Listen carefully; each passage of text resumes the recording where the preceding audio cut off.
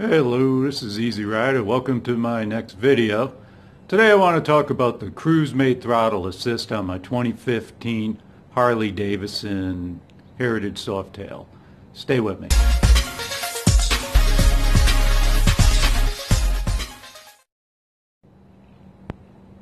Welcome back. Well, it's 22nd of October 2018 in Ohio. So it's getting a little chilly out here. I don't know how many more of these garage videos I'm going to do before it gets too damn cold. Anyway, today let's talk about my Cruise Assist, or my Cruise Mate, should I say, on my Heritage. The Heritage, it's a 2015. It did not come with cruise control.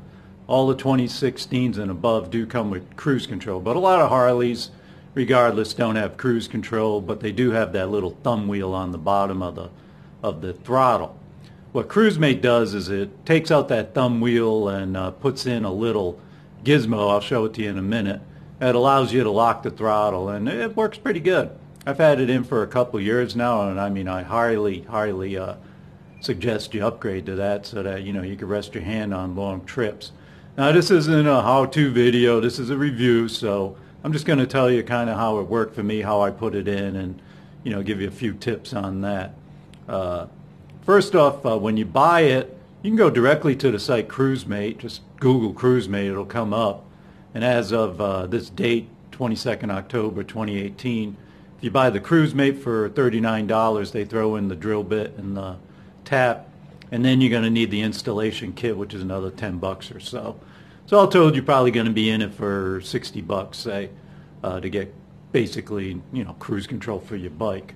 Now, you need the kit. Do not be cheap. You got to get the kit, or this thing ain't going to go in easy. Now, on a scale of 1 to 10, installing this thing, I'm a fairly competent mechanic. I'd give it a 7 or an 8. I mean, it's not easy. There's drilling involved. There's tapping involved. So it's a little bit of thought process. But if you do exactly what the installation kit instructions tell you, you can do it. If you don't do exactly how the installation kit tells you, you're going to screw it up. And I did mine on the Heritage. I did it step by step. Took me maybe an hour, which I take forever to do anything. Took me about an hour to do it. It worked perfect. And then I went to my wife's Sporty, and I figured, I got this down, and I didn't use the installation kit, and I destroyed her frickin' throttle body, the under part of the throttle control.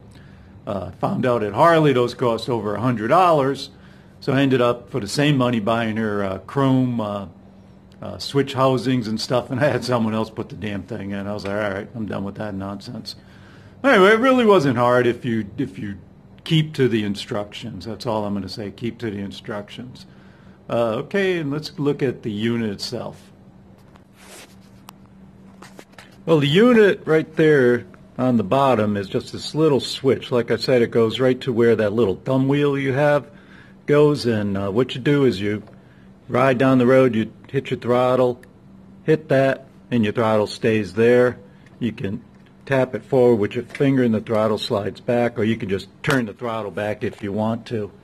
Get a little bit better look at it. There's an adjustment on the unit itself to make it tighter or looser, as you see fit.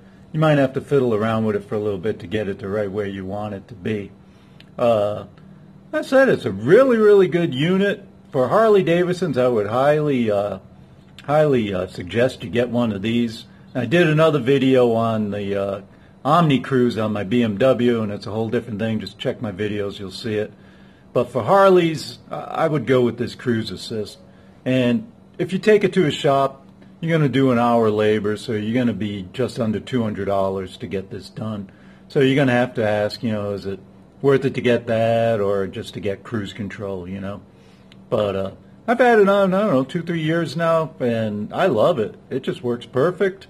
It's not cruise control, it's throttle lock. So when you're going down the road and you're at a certain speed and you hit that little switch, well, the throttle's just going to stay where it is. So if you hit a hill, you'll slow down. If you start going down a hill, you're going to speed up. So, for 4 or 5 minutes normally, you can just rest your hand and, get the blood flow back in there. So it's good for something like that. As cruise control, it ain't going to work as cruise control. It's not going to keep a steady speed, but, who cares? Anyway, I'd give the unit itself, 5 stars.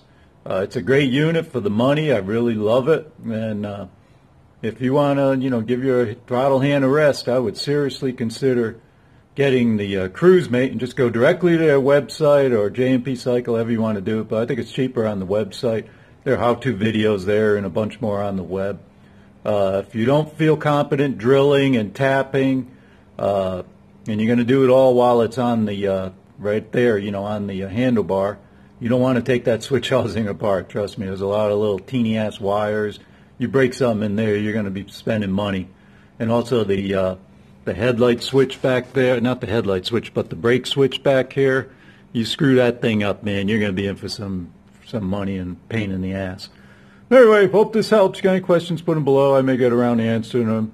Give this one a big fat thumbs up if you enjoyed it. Subscribe to my channel. I like to put out videos every now and then of, things that interest me and I think interest you. Anyway, have a great day. Easy Rider out.